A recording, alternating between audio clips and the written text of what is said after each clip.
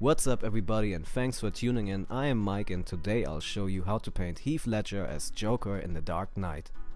With the same methods you see here, you can also paint different head sculpts and figures. Before we start, we need a coat of protective seal. Satin varnish will give us a shiny effect, which looks good on weapons, metal and armor. Apart from that, the paint will also get a more wet look. Matte varnish will prevent any gloss, and in short, seal your model once before you apply pastel and once after you are finished. You'll want an even coat of protective seal, so to make sure that the spray nozzle isn't clogged up, I recommend cleaning it out with lukewarm water. At the beginning, we need a natural looking skin coat. For that, I use soft all-free pastel chalk, and with a scalpel you can sand down the powder on a mixing plate. It's important for the pigment to stay on a clean surface. A simple plate from your kitchen can be a great mixing plate, but you can also use a paper towel covered in duct tape. I like to start by painting lips first, and for that I use red, brown and flesh colored pastel chalk.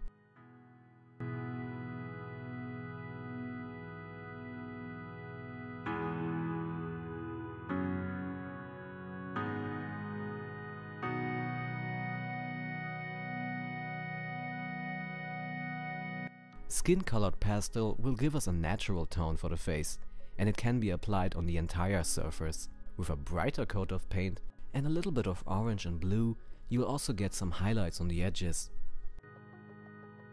Warm earth colors and brown tones give the skin a soft look.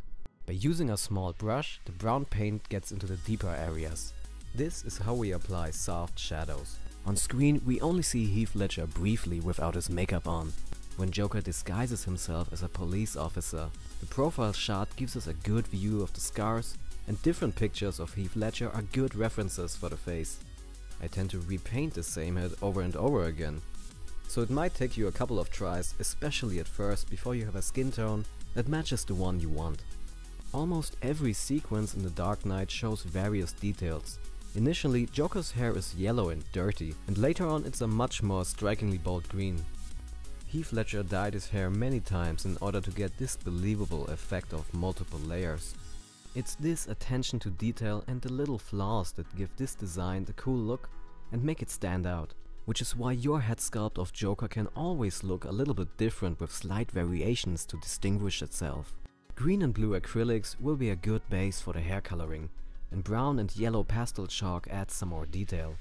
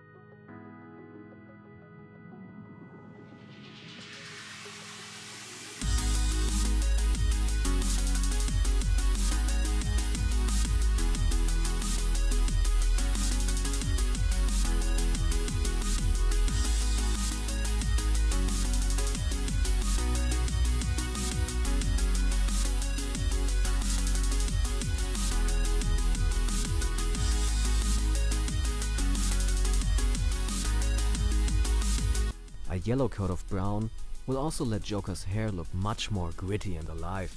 After a couple of thin layers, we can also mix in white and add highlights on the edges. If you heavily water down black acrylics paint, it'll look just like ink. And one even coat on the surface pronounces shadows and darker spots. With a slightly grey looking coat of green, it's time to brighten the hair up again, and with a small brush we can also apply more details on raised areas.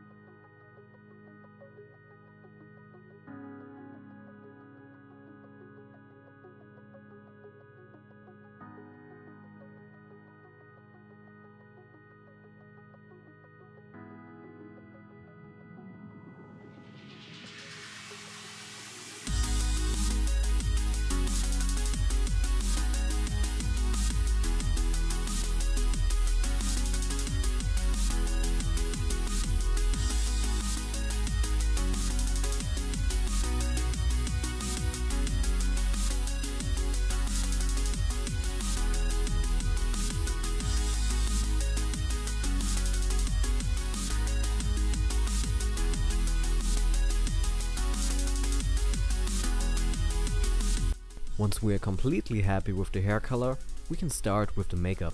Initially, we need multiple thin layers of heavily watered down white acrylics paint. This way we will leave out small spaces in between, and the skin color will still be visible and look more layered.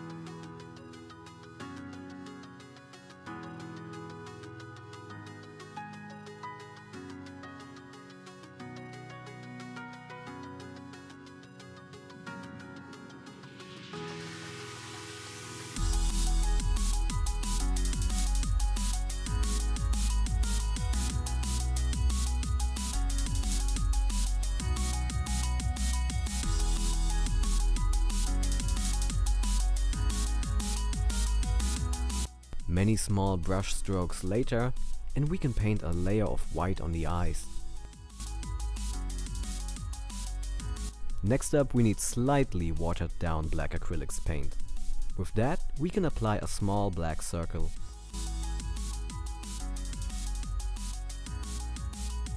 For Joker's brown eyes, we mix black and red together.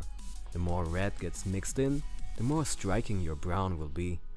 For the pupil, all we need is a carefully placed black dot. With some water, black acrylics and your smallest brush, we can then paint the makeup around his eyes.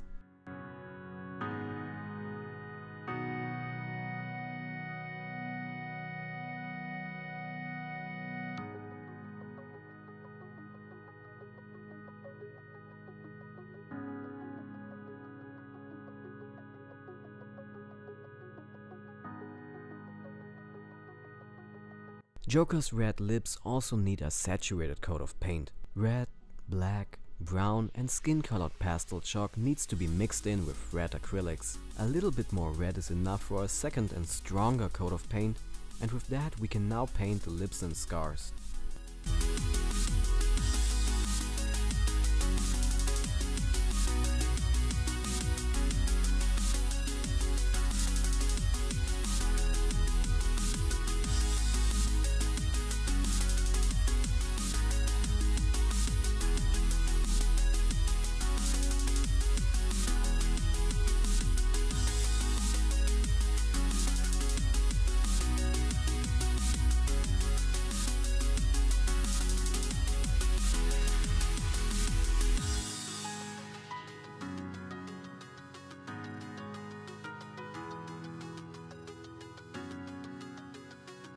Once Joker got his scars, we can also add shadows with black pastel chalk under the eyelids. Brown chalk lets the skin look much more alive again, and to finish the eye, I like to apply a small white dot. Red chalk gives the lips a much more homogeneous tone, and with skin-colored chalk we can soften up the hairline. To get a much more even and softer transition between Joker's different layers of hair color, we just apply some yellow and brown pastel chalk. After covering the head sculpt one last time in protective seal, the chalk will stick to the surface. Before he is completely finished though, I like to apply a thin layer of gloss varnish on the eyes to give them a more natural and reflective look. And the same can also be done on the lips. Thanks for watching, and if you want to see more videos like this, subscribe to my channel. Remember to like and comment down below what you want to see me do next or what I should improve. I'll be back soon with tutorials for Bruce Wayne and Superman. And in the meantime, down below you'll find a link to my website. There you'll also find tons of images and links for DeviantArt, FigureRealm and ArtStation. And of course, my shop on Etsy if you ever feel like getting a unique and fun gift idea for a friend. Thank you again for tuning in, and remember, as always, it's just painted plastic.